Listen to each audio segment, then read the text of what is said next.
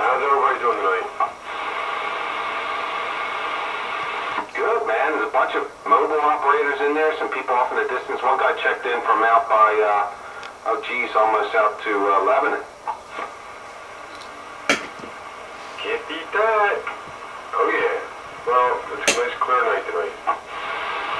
Hey, 10 Roger, you on that Corsair?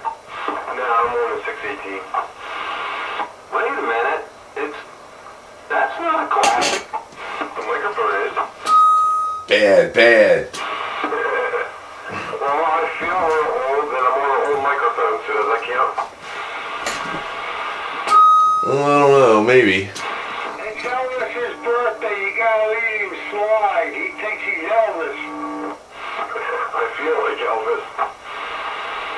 Oh yeah? Mine's just a couple days away.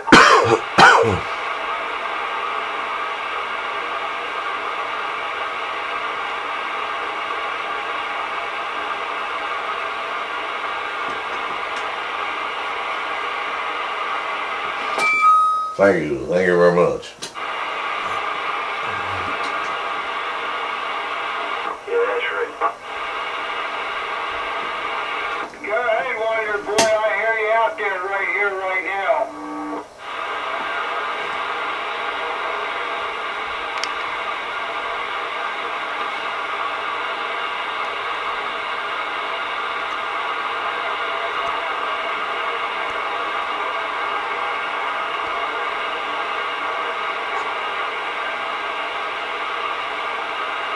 Evening, Wonder Boy and 6'4", Sparky waving.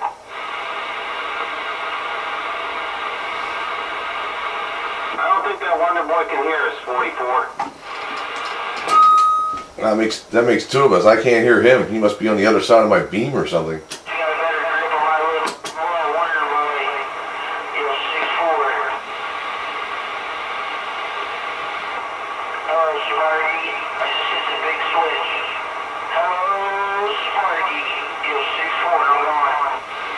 Evening, 6'4", yep, we heard Wonder Boy. I think he's way up there. That's why we were trying for him.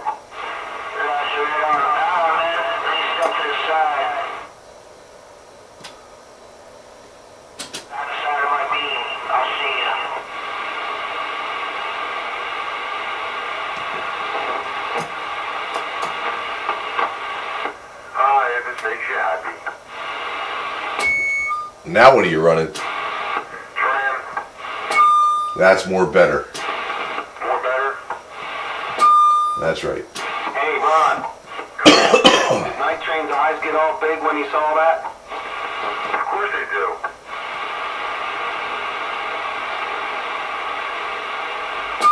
If it got real big, you'll be wheeling and dealing that radio out of you.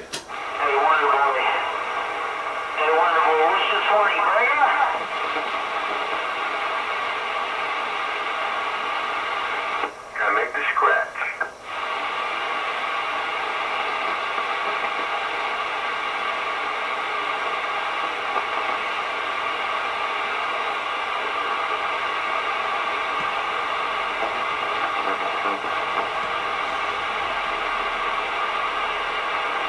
Waiting to see if he could find out where Wonder Boy was.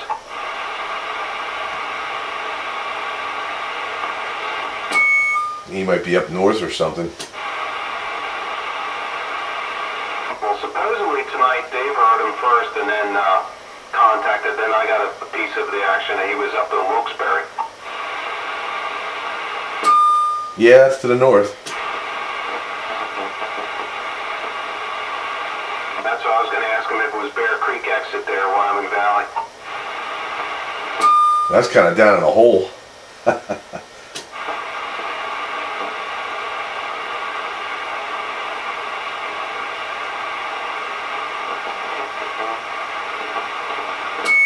Stop at the Stegmeyer Brewery and pick up a 6 or 12. Hey, that's right. I'm having some Lion's Head right now. That's right, that's made there too. The Hickory Run rest area. Hickory Run, that's on the 80, right? No, he was on the turnpike.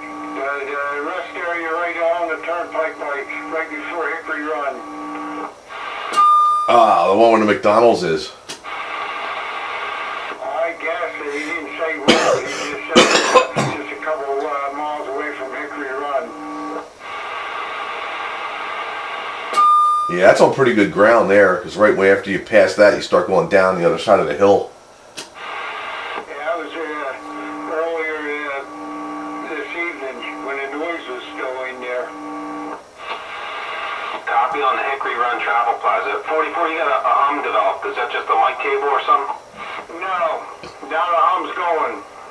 Yes, sir. I know exactly what it is. I got it set on top of another radio. And it's only humming because it doesn't know the words. That's right. You have to keep your finger in the dike? No, I just can't set the mic down on the other radio and talk. Right there, the hum's there. Wow, that's scientific. What are you doing, picking up the power transformer or something? That's probably what it is.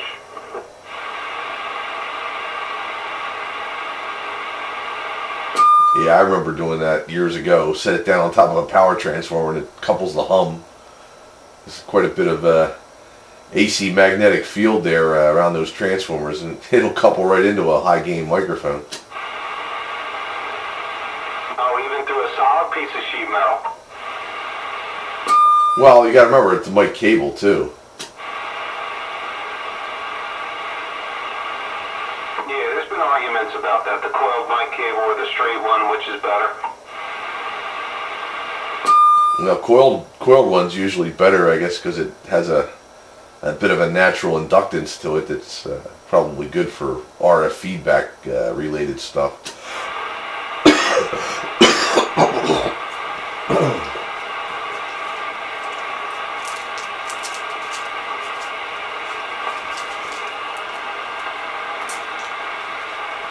Yeah, I was troubleshooting some modems today, some wireless modems, and they transmitted from the building out to the electronic sign. You know, I could get it to work every 20th time, and I said, you know what? I said, that's a PC issue. The factory confirmed the modems are good, CPU's good.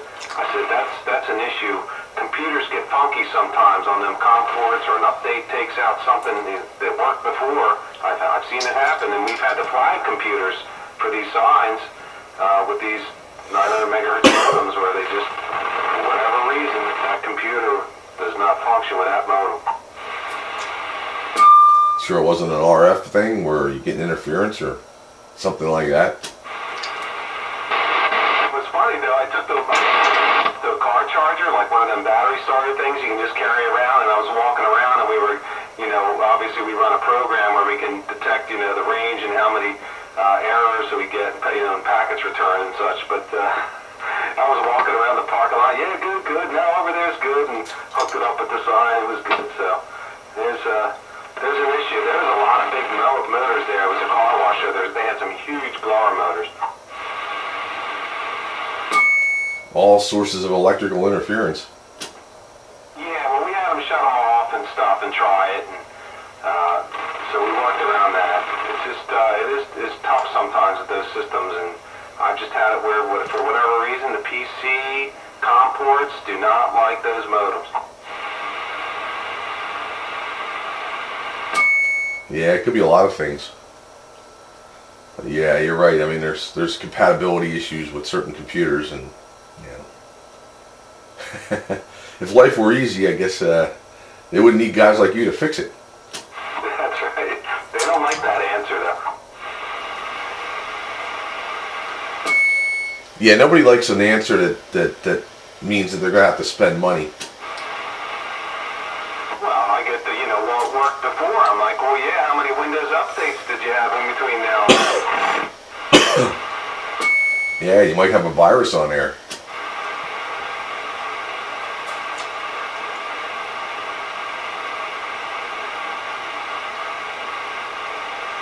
It's like an old computer. There comes a point where you just have to retire the sucker.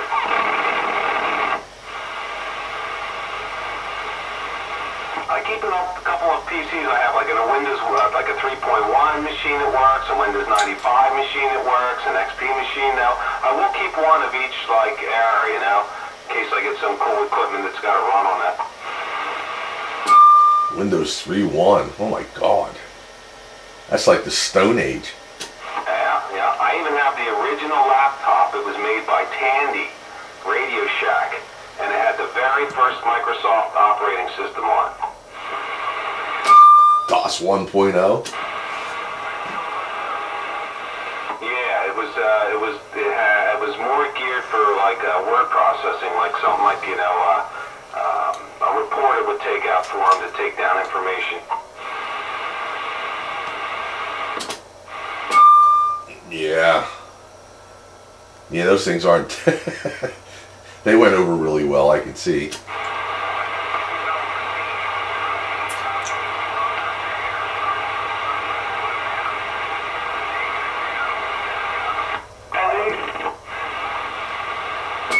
Say what? Do you hear like other people in there?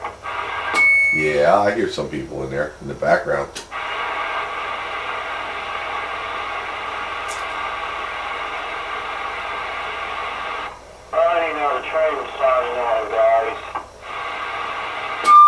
Hello, Train. Hello, Barefoot Train. Yeah, barefoot. Something don't sound right.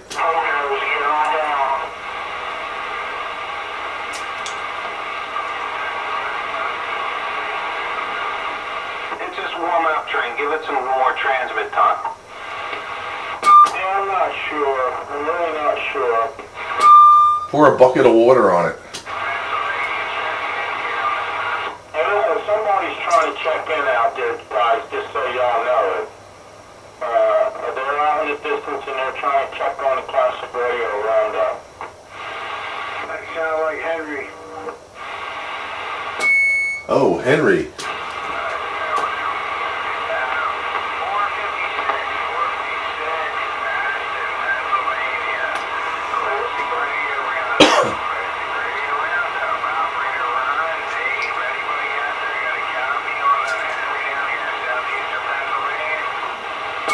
Yeah, we hear you out there, Henry.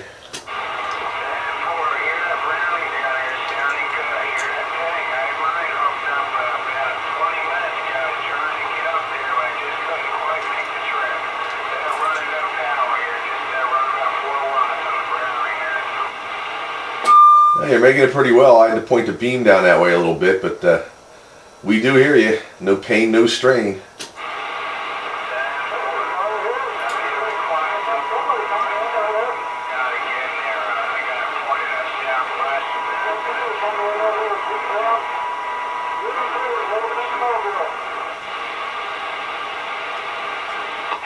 Sparky waving you. We heard you in there all night. I heard you in the background. Thanks for running low power there for a while.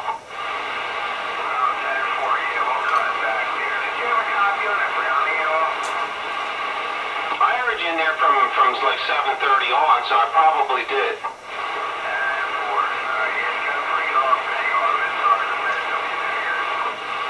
Full beans, man. Good radio. It's always a pleasure to hear you on there, Henry. From Aston, making a trip up here to Spring Mount Skiria, no problem. Roger. We'll be on the side here, and we'll try to give it a shot here in a little while. Sorry to interrupt here. 456, thanks for the key up there, Spark. Everybody said hi, you can't hear me, and try to key up later on and reply up a little while, maybe we'll make it. All right, Henry, hey, it's cool. I heard your other operators in there getting in on the classic radio scene.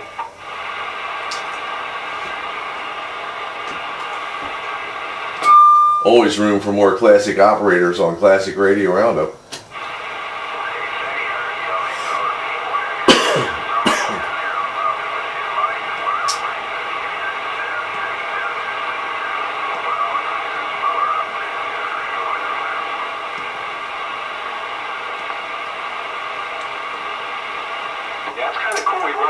Subdivision there, and you know, he cuts back on the power. That's good, then we can continue up. Yeah, some of his other friends down there I don't hear so well, but I hear him.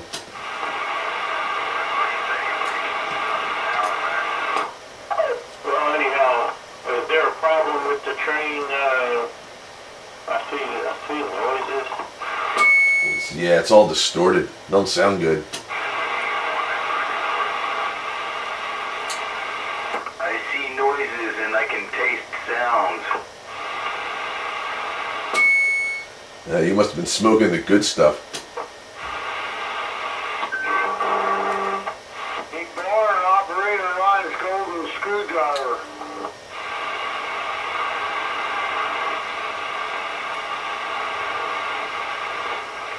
Or was it the butter knife? Maybe he gave me the butter knife.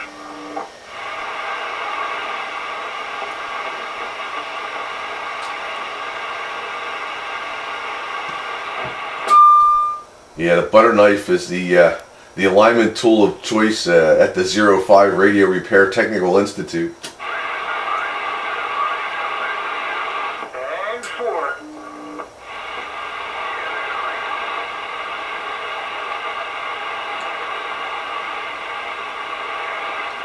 Alright, Bagger, what's it like now?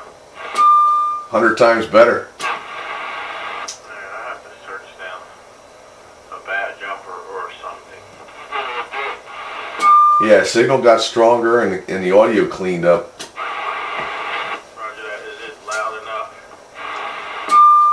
Well, it's loud enough for me, but it sounds like a stock mic. Alright, let's bring it up a little more. Oh boy. How far should we bring it up? I'm trying to get it adjusted. That's good right there. Right there is good over here, too. 10 Roger. Alright, thanks guys. I got some troubleshooting to do, man. Well, just don't shoot yourself in the foot. I'll try not to.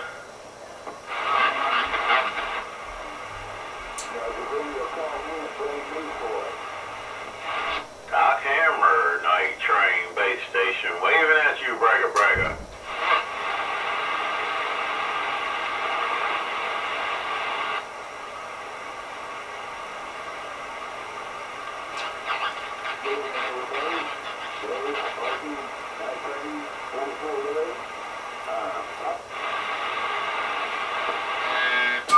It's nice to know that the 441 base location is going to be represented in some form tonight, since he's not home, since he's not going to be around. Hey there, Dr. Hammer.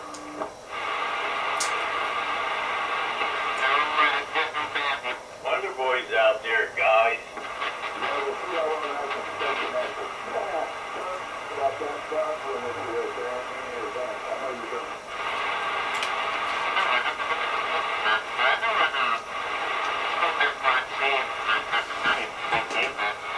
I don't know about Montgomery. I'll have to look.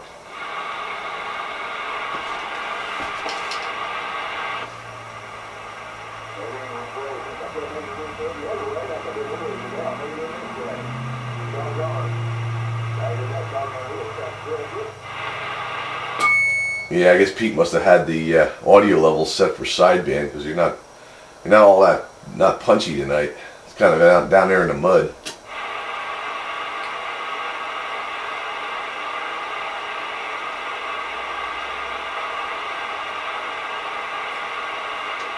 And since he's not around to change anything, I guess you're kind of stuck that way.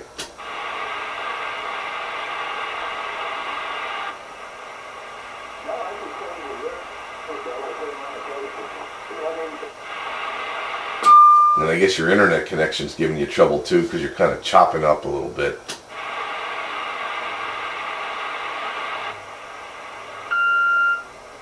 I heard you, Doc Hammer.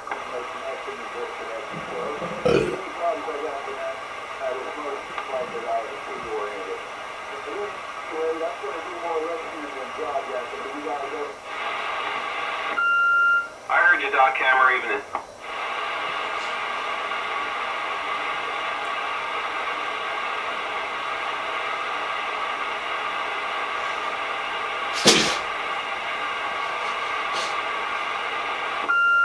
We had some good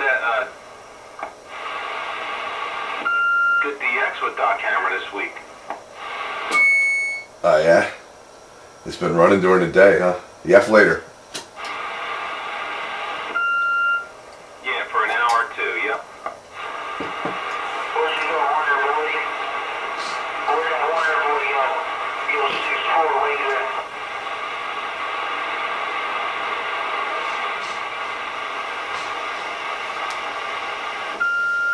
How's this mic sound? Sandbagger sound alright? Does it sound tinny or anything? No, it's got a good sound to it. What is that the 776 mic? No, that's a Mark III with a 254C Turner mic. That's what I'm talking about. 254C mic? Yeah. Yeah, non-amplified. Yeah, 10-4. Damn, that thing's got some modulation. It's on the radio. Yeah, if you turn it down enough, you got tons of audio with just a little bit of carrier. That's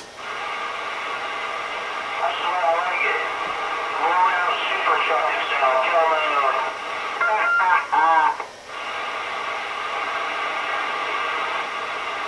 Hell yeah, yo.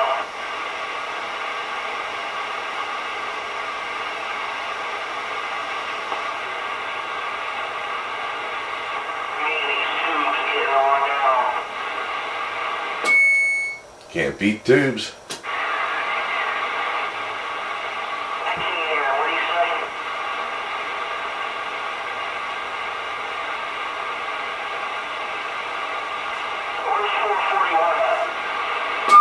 He's out for the evening. It's his anniversary.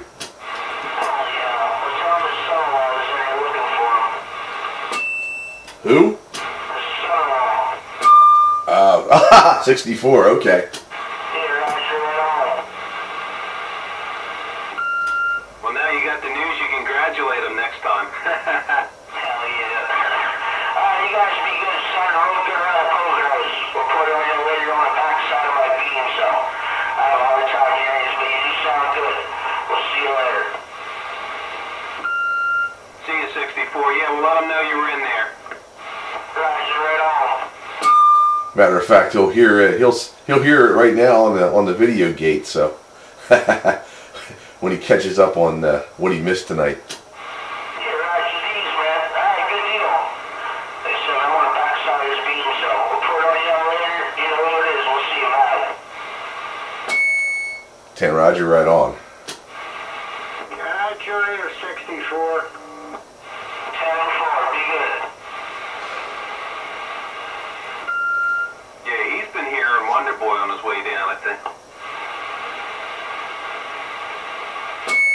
Yeah, well, I know if he's coming down from up that area, you know, there's some dips and peaks and valleys, and that night I drove up that way, and you know, I was coming down 33, and I'd hear people, then I wouldn't hear people, then I'd hear people. Of course, the skip was the main problem, but it's an interesting journey, you know, in between all the mountains and the valleys.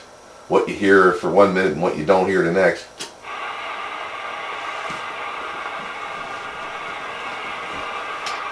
I think Wonder Boy said he was having problems too. Well, that could be, you know. You run all this radio junk and something's bound to break. You're humming that tune, Dave. No, I'm not.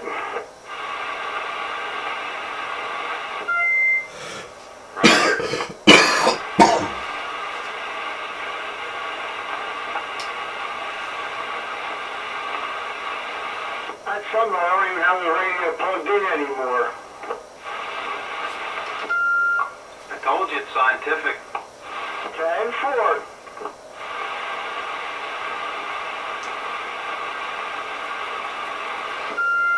I've got some AC coupling in the shack here when I run my little HT, my little Cobra 40 channel walkie-talkie. I'll have the headphones plugged in, and depending on where I set it, it'll pick up hum, but I learned to find out it's not from the transmitter. It depends on where that thing's sitting.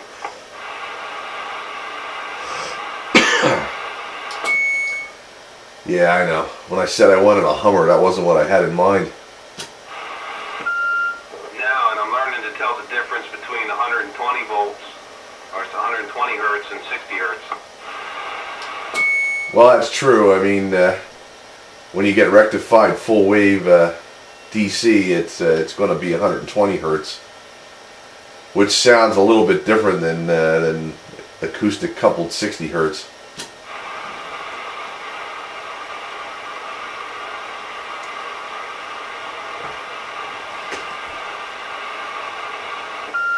was pretty cool on the forum. Who was it, 2600?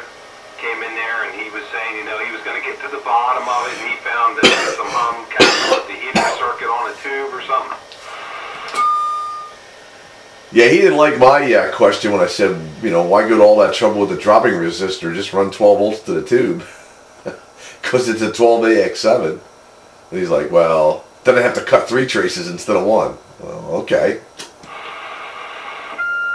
Yeah, I caught that too. Well, maybe he will post it, you know. I know, see, he comes in from time to time and then he's not in for a while. So maybe he will come back with them photos. Yeah, I like to try to keep it to the minimum amount of parts necessary. And God gave us Dremel tools to cut little traces, so not a whole lot of work. That's right, the Dremel tool was one of those tools you need in your CB repair toolkit.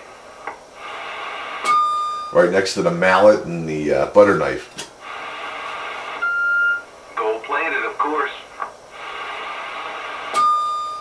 And if you enroll now in the 05 Radio Repair Technical Institute, you will get this toolkit absolutely free. 1 each Dremel tool, 1 each golden butter knife, 1 each high voltage capacitor supply,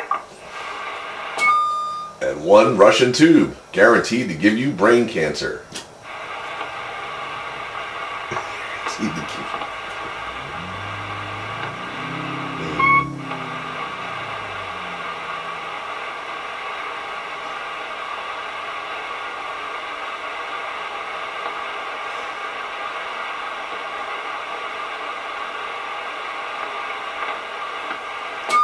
Yeah, I did a little bit more cleaning up on the forum too. Got rid of some of the crappy codes that don't work anymore, and added a new section for hi-fi audio, in case we wanted to talk about that kind of stuff.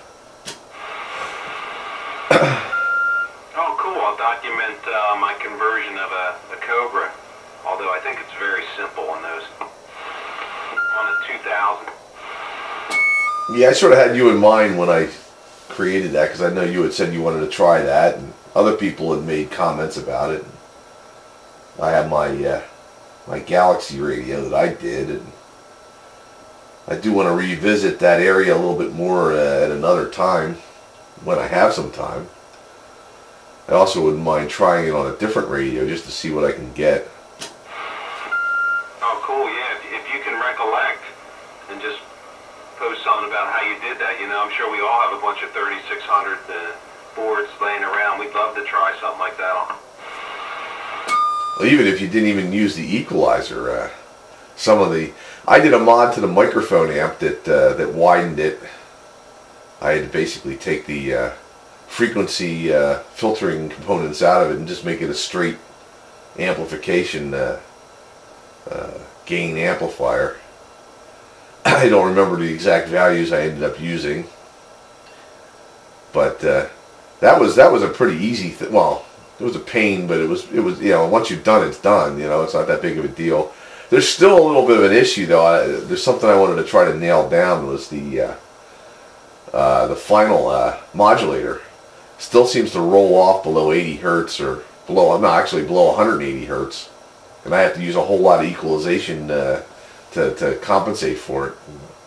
I want to see if I can't get that thing to go down lower in frequency. It has no problem, ironically, going up in frequency. I can go to 8 kilohertz without a darn bit of trouble. Not that I want to go that high, but going down is tough. Yeah, I was always impressed with the frequency response on AM. You know, get down to 30 hertz. That's pretty darn low. Well, I got mine going down to about 80. Initially, it wouldn't go below 300, and I got it to drop to 180. And then with the equalization compensation in there, I can get it down to about 80 before it really starts to fall off. But I want to see if I can get the radio to go a little lower on its own without the help of the equalizer. Yeah, and then I guess your mic selection comes into play. You know, a lot of us use these desk mics and stuff, and they really weren't made for for a whole lot of audio, you know, below 800. Yeah, you're right about that. You need a really good microphone. And unfortunately, I don't have one. The best I can do is that Turner Super Sidekick. That's got a fairly flat response, but it doesn't go any. But I don't think it goes high above 4 kilohertz or 3.5, 350 or 3,500 hertz. But it's a D104 is a lot worse. That thing pooches at like 3 kilohertz and rolls off going back, down, and it's not flat at all. D104 is a horrible microphone from a frequency response perspective.